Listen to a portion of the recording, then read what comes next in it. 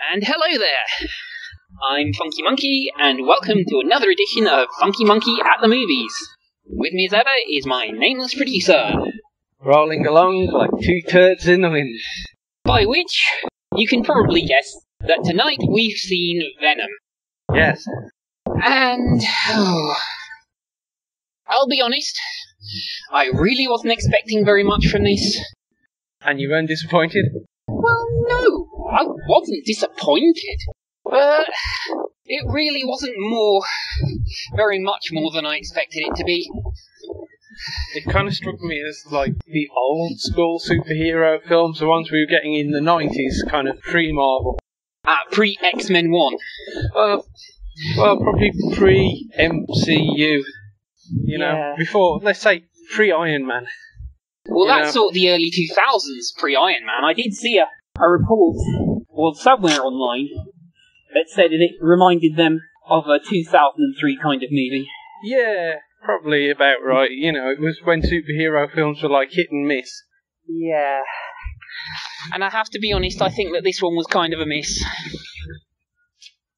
Well, I mean, it certainly doesn't rank up there amongst the greats. It weren't any Avengers, for example. No, it's certainly not the heady heights of Avengers 1, but then the heady heights of Avengers 1 was the first time that you actually saw a real super team in a full-length movie. Yeah. I thought the plot was a little bit confused in some ways. Like, there was this symbiote, and this like group of symbiotes that were going to invade the Earth, and then that one who was like openly going to invade the Earth as well, kind of just decided, I'm not going to invade the Earth. Eddie Brock has changed my mind. It was not kind of really showing why he suddenly had this change of heart and how he suddenly wanted to be stay on Earth, and all it said was like, oh yeah, I was kind of a loser on my planet and you're kind of a loser, so it made me change my mind. It was a bit weak. Yeah. Plus, I don't know if I didn't believe it or... It seemed to come out of nowhere. Well, I mean, like the portrayal of the symbiote, you know, he seemed very controlling and demanding, whereas before, I guess I saw it more under the sway of its hosts, maybe.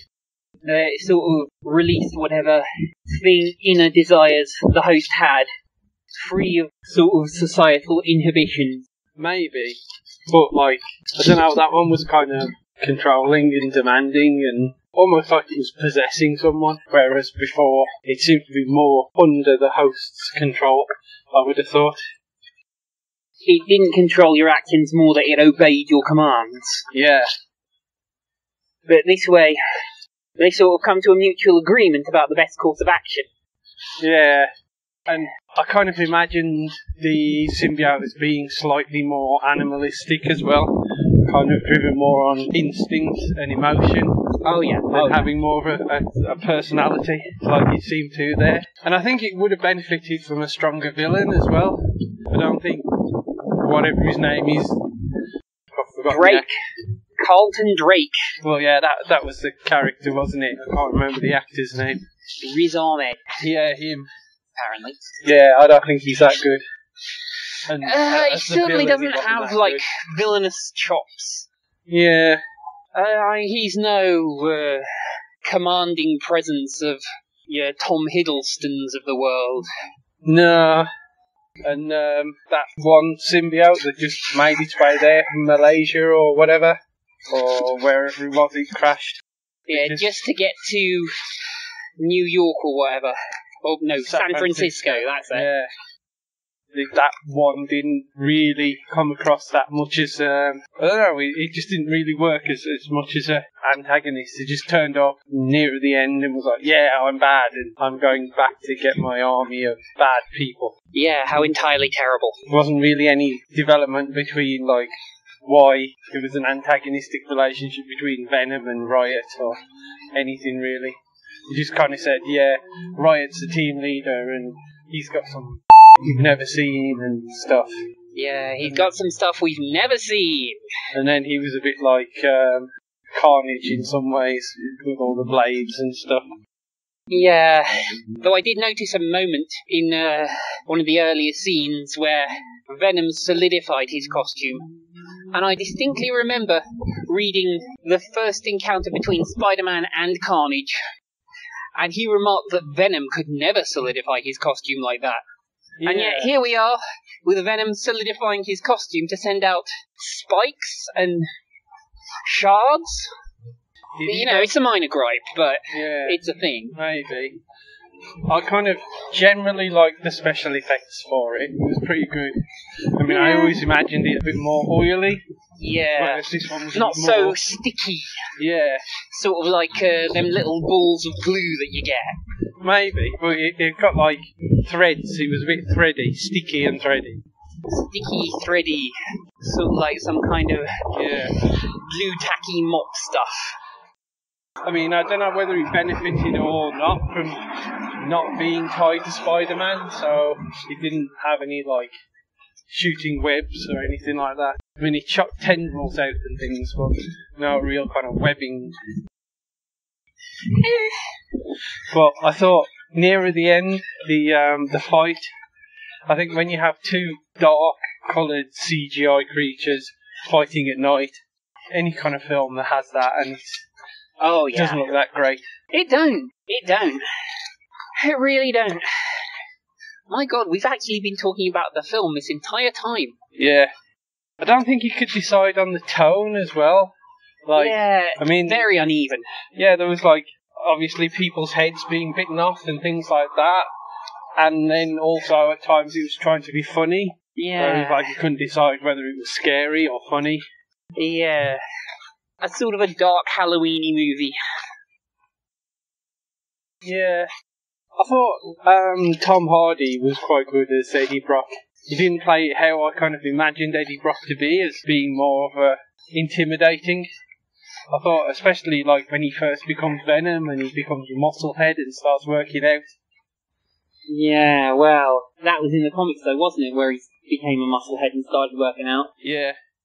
Yeah, and that's why, like, when Venom first turned up in the comics, he was kind of a big, beastie kind of fella.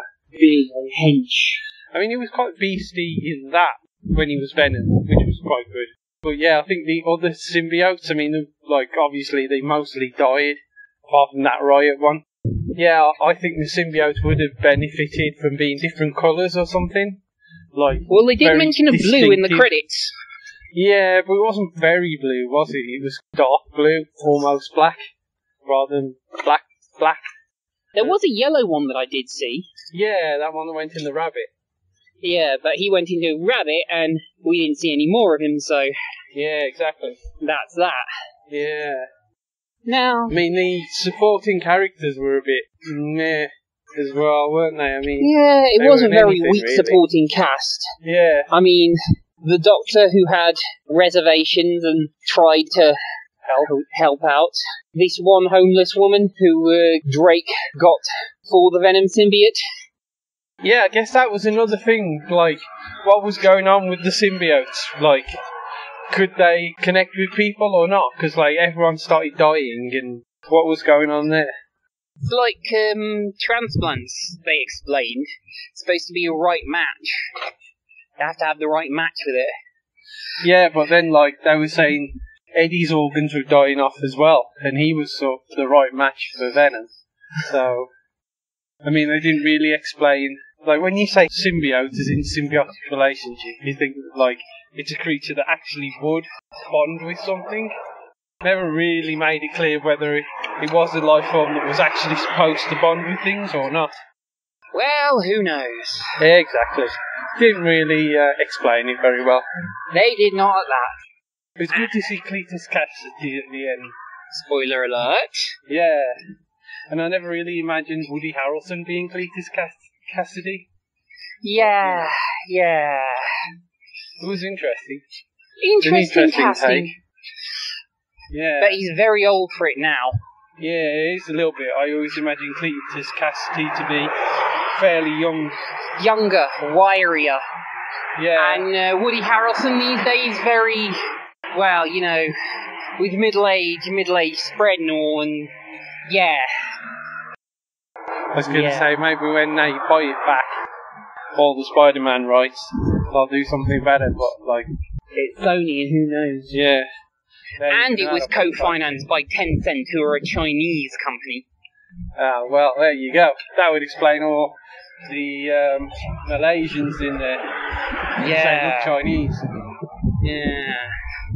Get that a lot now in Hollywood, like, because they're expanding into the Chinese market. They're, like, trying to get stuff that appeals to the Chinese audience. Yeah. Oh, for the days of movies made in Britain. Yeah, on London sound stages and that. Well, after the shuttle had crashed, the ambulances did look English, and then, like, it looked a bit like the English countryside when it crashed, so I did wonder. I don't know for sure, but I never imagined Malaysia or wherever it was looking like that so much. Interesting, though, that it was like the 90s Spider-Man cartoon where the shuttle crashed, being piloted by John Jameson, J. Jonah Jameson's son, and the symbiote came down to Earth on that, and it kind of mirrored that because shuttle crashed, and they said, oh, this one astronaut's alive, it's Jameson. I just wanted, before we get to the final part, to mention again that the music wasn't so great. Yeah. Except for the final rap by Eminem over the first part of the credits. Yeah. Which is, well, that very much dates it, because they don't do that kind of thing anymore. Yeah, uninspired, really, the soundtrack. That's what I said. Yeah. Alright, so, let's wrap it up. Final score and ladder, then. Okay. I think probably about a 6. I mean, he wasn't terrible. Quite certainly, against all the other superhero films that have been out, it's just not quite meeting the level we expect from those sort of films nowadays. Yeah, well, I'm going to be harsh. I'm going to give it a 4. Wow. Okay. Okay, ladder. So, of the ones we've seen and the ones we can remember. Yeah. So, I think I'm probably going to go with The Incredibles 2 at the top, then Infinity War, then Ant-Man and the Wasp, and then... Did we see Black Panther this year? Yes, we saw Black Panther this year. Yeah, then the Black Panther, and then probably Venom at the bottom.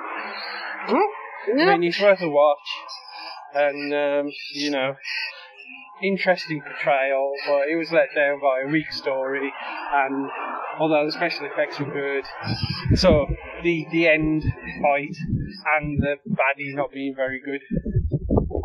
Yeah, well, there you have it. I'm gonna go... Oh, does Deadpool 2 feature on that? Deadpool 2, yeah, that should go after Infinity War. Right. So, I'm gonna go, starting at the top, Ant-Man and the Wasp. At the top? Yeah. Okay. Incredibles 2. Deadpool 2. Black Panther after that. Yeah, Infinity War after that. And then, I am, yes, sadly gonna put Venom at the bottom. Poor Venom. Yeah. It's this year's Dawn of Justice. Oh, actually, it's better than Dawn of Justice, I think. It was one of the most disappointing superhero films I've seen, Dawn of Justice. But hey, well, I have seen the Ultimate Edition, and the first 2 hours of the Ultimate Edition are pretty good, and the third hour's they're middling. So anyway, yep, this has been Funky Monkey, and his name was Producer. And remember, visit all the links. Yep, they'll be in the description, including Minds.